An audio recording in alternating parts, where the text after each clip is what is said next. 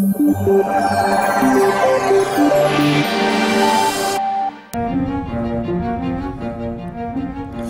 in a secluded corner of the southwest German countryside is the home of a man now considered the German interpreter of William Shakespeare. Hail to thee, my worthy friends. Kommt rein. Günther is the first person to translate all the works of the great bard into German. After 3 decades, he's close to completing his new edition of Shakespeare.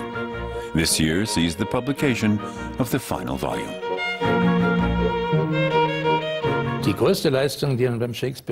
The biggest achievement when translating the entire works of Shakespeare is not to be scared off.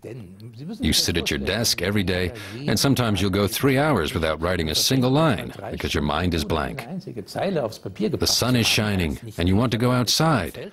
But staying put is a real achievement.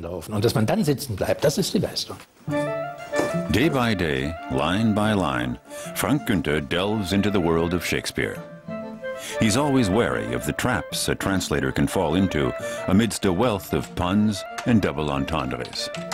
Here's a great example. One character talks about a coat of arms, while the other thinks he means a coat to wear. One talks about luces, and the other understands louses. The challenge is getting that across in German.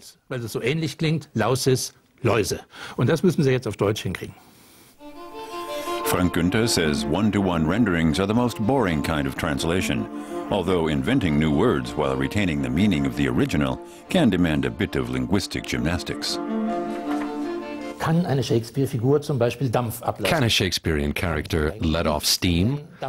Not really, because letting off steam wasn't possible until the Industrial Revolution and the steam engine. There are now entire groups of words that wouldn't be appropriate for Shakespeare's time. Translating literature is all about finding the right emotional tone. And in the case of Shakespeare, of course, that is rarely easy to find. Murder, mystery, romantic farce. The range of emotions covered by the English language's finest playwright is unparalleled.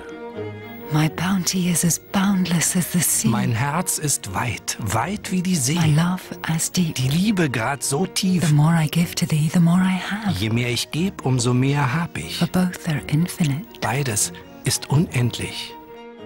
Man kann zum Beispiel sagen, dass Shakespeare vollkommen verstaubt ist. You could call Shakespeare out of date. On the surface, his plays are anything but modern today. But if you look deeper, you find the fundamental situations that are familiar from your own life. Except with Shakespeare, they're dressed in a different historical context. The wit in Shakespeare's dramas belies their age.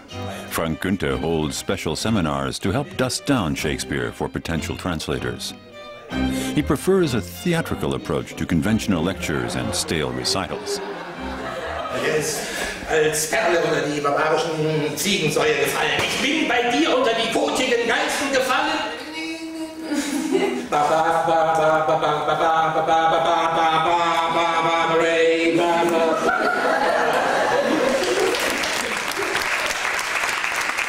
The plays were meant to be performed, not simply read, he says, and this still applies today.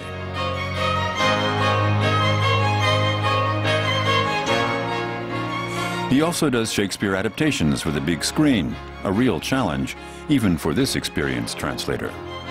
Wenn ein Schauspieler auf der Leinwand sagt, I've got no time, when an actor on screen says, I've got no time, and the German actor then says, Ich habe keine Zeit, the audience will notice the discrepancy in the mouth movements and be distracted.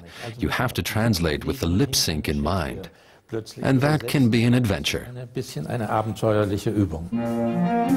It certainly is a labor of love for this committed Shakespeare fan, and sometimes love might just briefly give way to hate.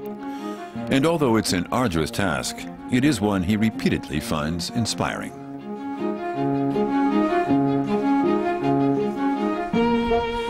So thanks to his inspiration and dedication, Günther's translations are the most frequently performed versions of Shakespeare on the German stage today.